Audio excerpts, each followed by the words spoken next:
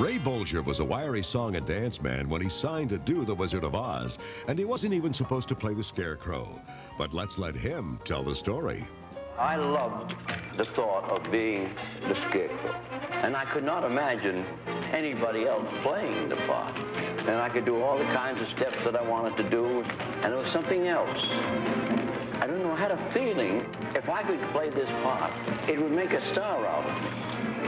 And then my wife and I went up to Mr. Mayor's office, and we fought and fought and fought, and I finally won out. After convincing the studio chief, he got the part he wanted, and the chance to work with the great Busby Berkeley on this rarely seen dance sequence that incredibly was cut from the movie. Here it is.